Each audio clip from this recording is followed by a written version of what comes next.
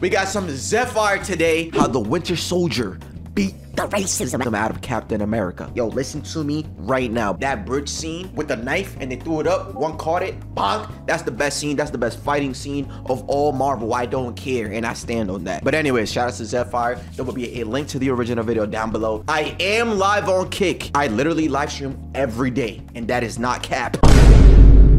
So the scene starts and we got Captain America in the elevator. And I want y'all to listen up, listen closely, and most importantly, listen carefully. Because this whole movie is gonna confirm that this man is really Captain America. Because the first thing we see this man do is stare right at a brother. My dog has never seen a non-swimmer in an unsegregated area. I know he's loading up every slur in the book. They stop at the next floor and 5 more people walk in. And I want you to tell me which one of the 5 this man decides to look at. But let me tell y'all something though. See, Hydra, they are a insane organization. You feel me? Top of the top, they do everything accurately, do everything 100%. You feel me? Even if I wasn't Captain America, I would have known this is sus. Because why are 50 men in an elevator, bro? Do you know how big this building is? And y'all want to come in my elevator? 50 men. You're bugging, bro. Too easy. I would have been knew that. Oh, shit. I want you to look at this man's face, too. I know damn well y'all never seen this nigga this angry. Like, this man, Chris Evans, is too invested in the role. He's from Boston. They all became racist once Michael Jordan was dunking straight cookies on the Celtics for 63 straight points. Oh. He was made for this. But after all that, we get this iconic line. Before we get started, does anyone want to get out? He been new, bro. It's too easy. And then the whole elevator gets the flag on play. You think you could go 5 minutes without Captain America expressing some form of discrimination? Rewind the tape, bruh. Because look at the room. We all know the primary threat is right here. But look at where his eyes lead before he locks in. He looks to his left. And who's on the left? Negro. He looks to the corner. Who was in the corner? Negro. And after scoping out the midnights, then he looks. Like, man, I'm about to leave, bro. Yo, Zephfire. Yo, he ran this in slow motion and literally like analyzed the whole clip. Yo, bro, what you on, bro? But they finally get to boxing, but I must be over-analyzing because I do not know how half of this room got knocked out. Like, I don't see nor hear a kick, but these 5 niggas just automatically get down on their knees. They move in like J. Cole, copping the plea just off a his aura, but I don't even blame him, not gonna lie. Captain America was doing civilians like this. I wouldn't want to fight him either. But they was doing him like Tiana Trump 7v1, and this man puts a metal slate on his arm like he Kuvera. And they had Cap's arm in the air, and he was trying so hard to put that hoe down. He's not trying to get mistaken as an ally. But once he puts his arm down, he clocks these 2, and then gets to sniffing out the nearest black person he could knock out. Yaga! Oh my! But he Sparta kicks this fool, stamps this man's neck at him, asking for air! And this man gets left hooked into observing a landscape view of the city. But he throws this bulldozer of a off him and he gets kicked right back up into the wall. And this man Rumlow is so trash, despite having the advantage in a one-armed ISO, still hits this crazy of a miss. Had that nigga hit in the we can do it, but he gets tased. How you missed it? Wait, that's not even, yo, bro, they do not teach you that at army training, CIA, FBI training, bro. Because why would you uppercut that? Why uppercut here? Why here? What was he trying to do with that? L fighting, bro. L choreography, bro. Get to the bridge scene, bro. Had that nigga hit in the why uppercut but there? He gets tased in the back and he elbows Rumlow while being mid-weave, and then tosses little bro towards the camera like and look at how he does the black brethren the worst. Breaks this nigga's wrist, got him singing, and then ricochets him off of glass. This man is really one of them fictional characters you do not want to be black around. But he gets himself off the wall and he starts moving diabolical, throwing regular niggas in the same posture as his shield.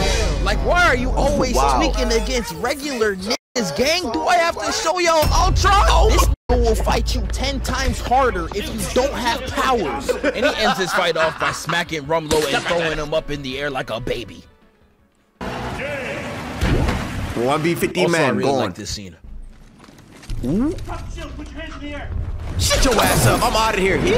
And this is where Cap continues his quest to take down Hydra. Now, there's so many scenes I could talk about for the Winter Soldier, but I'm gonna start with this one right here. When Cap done kidnapped the dog trying to find information. Oh my! Oh my! He ain't even. Yo, he's dead. Yo, he's dead. Yo. Oh. Hey, yo. Wait, oh my God. How did the Winter Soldier go from this to Bucky Goofy Barnes? Oh my. I want the old Marvel back. Oh. He ain't even wait for me to finish my sentence. He already squabbling. He starts shooting through the V, and Widow just wanted an excuse to put her poom poom on Steve Rogers' face. I know it smells crazy in there, bruh. But they throw him off the car and peep the slide. Yeah. That's why he's MVP. That's why he's the GOAT. And then an armored vehicle rams the back of the car, and look at him. Staring them down with straight aura. This is what the MCU's missing. They don't got sauce like this no more. He jumps on the car and straight takes out the wheel. Got him whipping in a Flintstone vehicle. They was cooking them so bad, Cap had to cop the plea and leave the V. Had to claim defeat and leave the Jeep. Had to drop the beef and get in the street. Yeah. Put the fist up because niggas disturbing the peace. Yeah. Stop playing with me, nigga. I'm like that. But while I was distracted, fuck? He just dropped bars mid-commentary? Yo, who the fuck? Yo, Zephfire. Who you feeling like?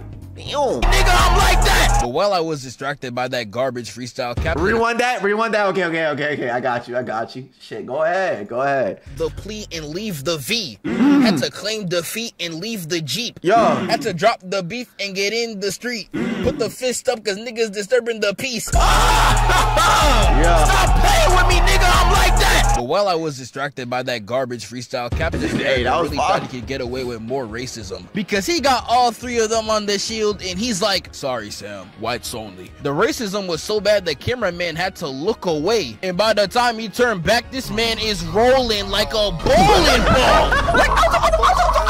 Do you see what I'm talking about? We really got a Jim Crow American as an Avenger. And after all that, tell me why I turn around and this nigga got a grenade launcher, bruh. Like, why are niggas just spawning? But he shoots it right at Cap, got that nigga flung, giving this nigga more airtime than the Wright brothers. And while Cap is knocked out, the Winter Soldier's farming highlight clips on straight side characters. Like he's spawning into easier lobbies just to look cold. Look at him. Oh my but God. He's out there farming his Twitch clips looking clean as hell with a VZ61 strapped to his back. When it comes to aura, this man is top 2 MCU bar none. How did he know the gun? He's out there hawking Black Widow down, and she's out there sprinting for her life. Yo, and bro. Oh man, bro.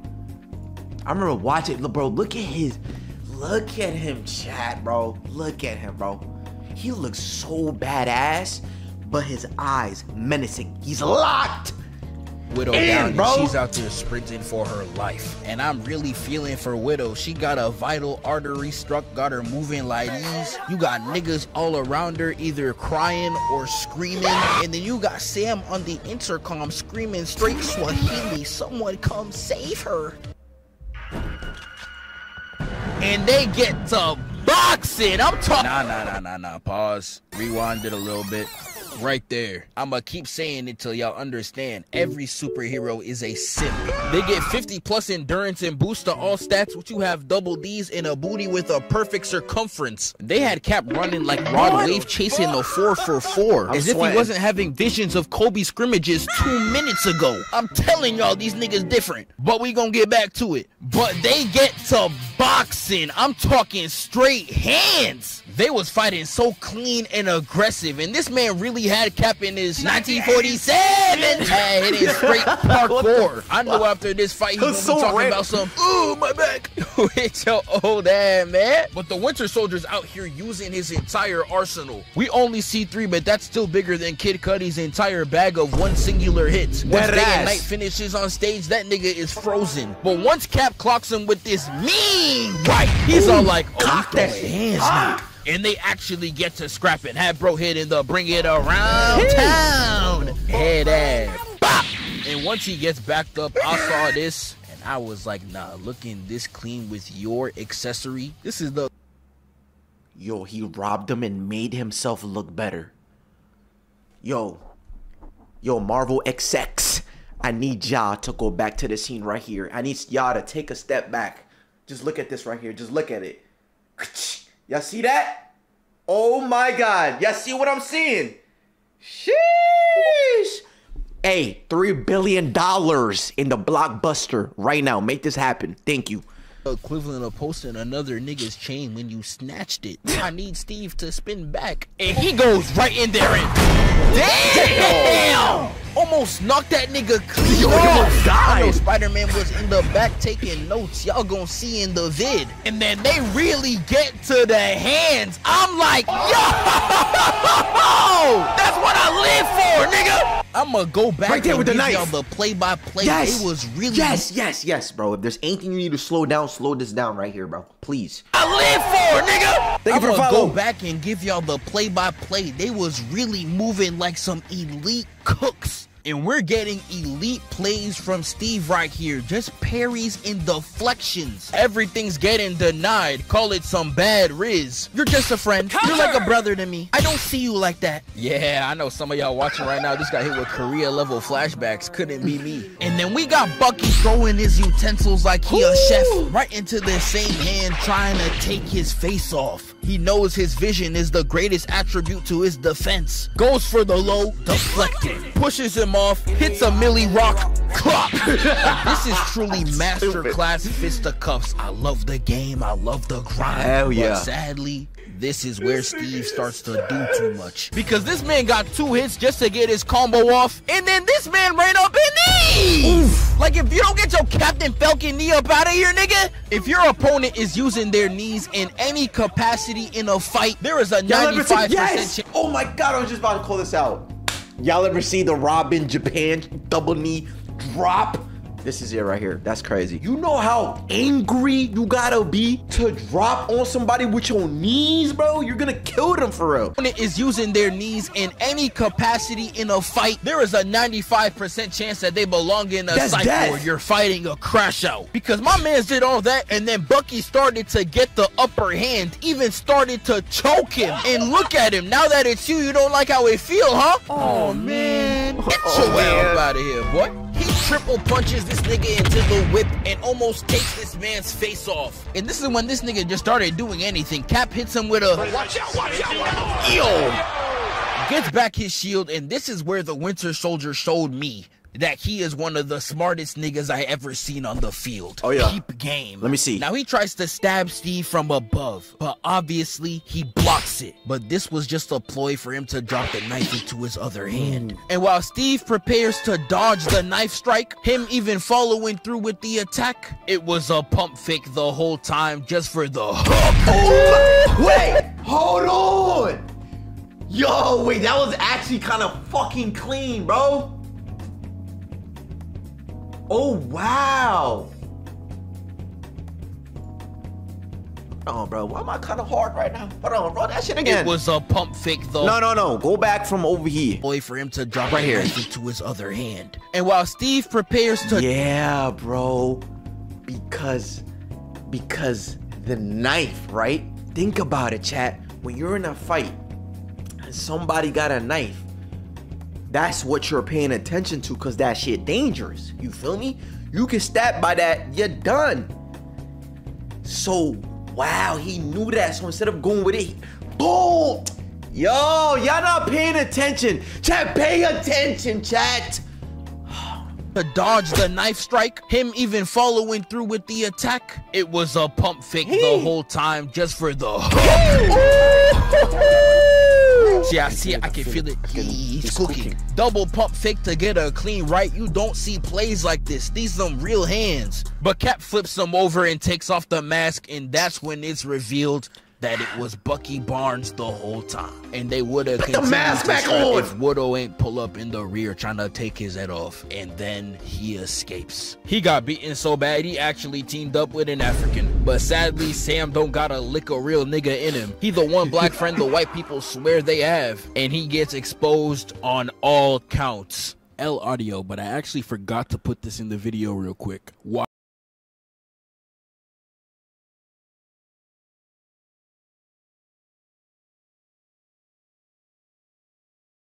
on the helicarrier and Cap gets snuck, straight sneak. Why him? He has a family. Yo, bro, now somebody gonna knock on the door. Hello, your husband was shredded to oblivion. We don't know, we can't recover nothing because he's gone. On the helicarrier and Cap gets snuck, straight sneak nation. Sam goes to save his mans and Bucky hit this nigga with the dark side. Yeah, it's over. He's getting it done like a shonen side character. Because he straight yeets him to the ground, rips off his wing, got him moving like Zephfire, one winged angel, and decommissions the Falcon in 4 effing seconds. Like, how is that even possible, bro? You making us all look bad. And then we get to this Metal Gear Solid final fight. Wow. Locked in, chat. Locked in. Solid final fight in the helicarrier, and this bit was so tough. I love how Bucky's one of the only people that could use guns and actually threaten these superheroes. Look at the persistence and accuracy with the aim. Straight snuck this nigga with 2 blicks. I like that. And this ain't the only time he greases Cap. He straight breaks his back, no pause. Got him bent. Oh, did Cap he? tries to throw the shield back, and he's like, man, get that witch. Oh, shit. And even went in to stab his shoulder blade. I'm telling you, this nigga is him. But it can't be a Captain America fight without some choking. These niggas kinky as hell. And the entire last 30 seconds of this fight is just Cap trying to choke this nigga out. And he is actually successful. Like, congratulations, Cap. Your ratio is now 1 to 57. But that's how it ends. And we don't see the Winter Soldier up until Civil War. And I'ma see y'all then. Wake up, filthy. Man. That was beautiful. That was beautiful, bro. I ain't gonna lie. But yeah, I could say, yo, Marvel, we need this. Bring him back. How though, bro? Because we not gonna get that menacing death stare type Winter Soldier, bro. That was a great video, man. Shout out to Zephfire. Very beautiful commentary. Funny as always. See you tomorrow. See you later. Shut your ass up. Anyways, y'all like the video, like this. You can't like it, but not like it. Oh, you can be the fuck off type shit. Get your ass over there, boy. Get your ass over there. Like the goddamn video. Subscribe. All that shit. Fuck is you talking about? Tight shit. Guffy.